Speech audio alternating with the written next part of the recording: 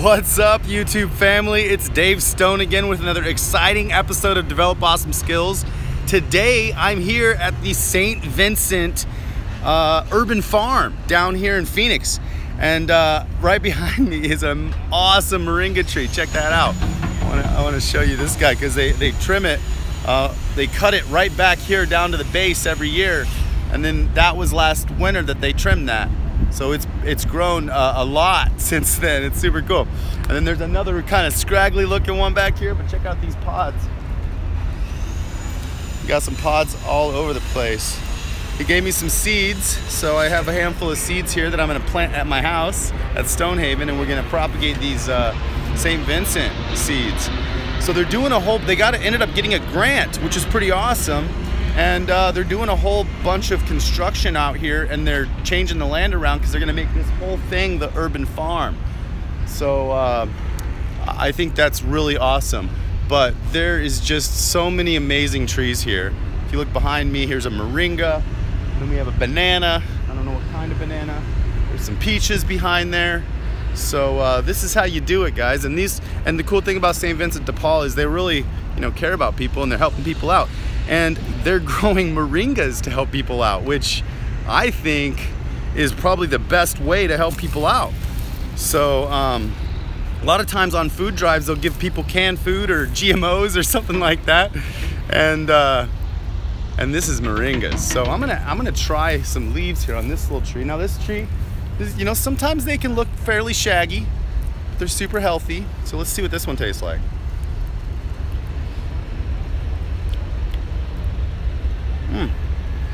That's a very green, not really a spicy flavor. All these trees taste a little bit different. I'm gonna walk around over here.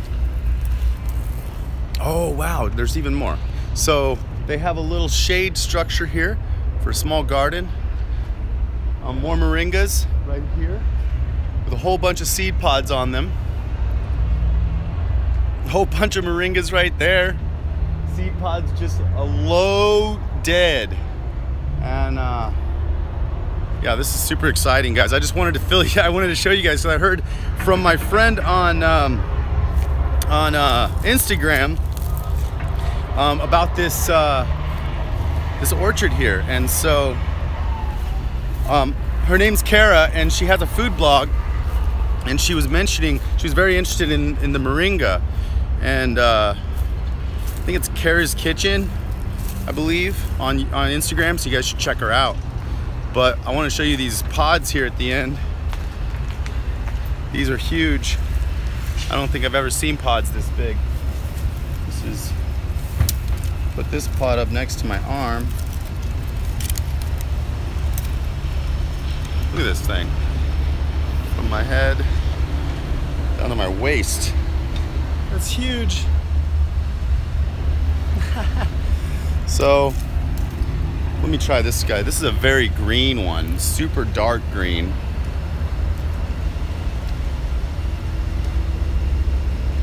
These are very mild trees. They taste amazing. So then, let me flip the camera around. So we got some more peaches, some moringas. Nice moringa back there. And they just sprout up everywhere now, he was saying. So there's another couple in here. There's one.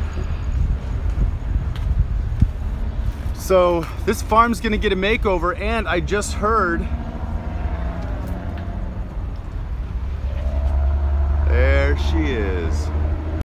So yeah, this farm's getting a makeover, and what he just said was that not only did they get a grant to build this place out, but the permaculture design course that I'm going to be taking at the end of the year, a handful of the classes are going to be taught here with Greg Peterson.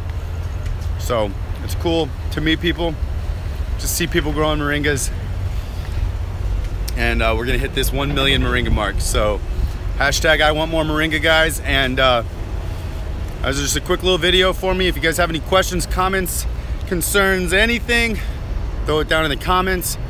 If you guys like this video, give me a big green thumbs up and subscribe to my channel and share this video so everybody can see what St. Vincent de Paul is doing for the world. So On that note, I'm gonna end on this beautiful moringa tree.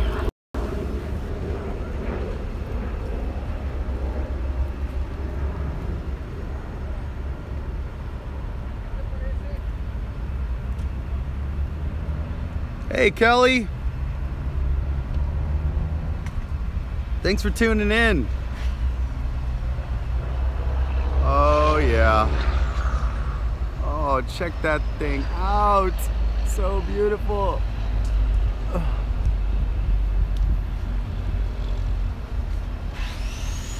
So this, guys, would make a great cutting. You see that's about 1.5 inches in diameter. This one's about 1 inch.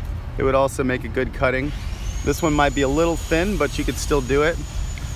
But yeah, once these trunks get really big, there's so much energy coming up through this trunk that it shoots branches like 10, 15 feet in one season. So,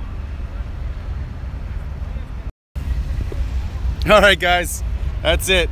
So until next time, develop awesome skills and peace.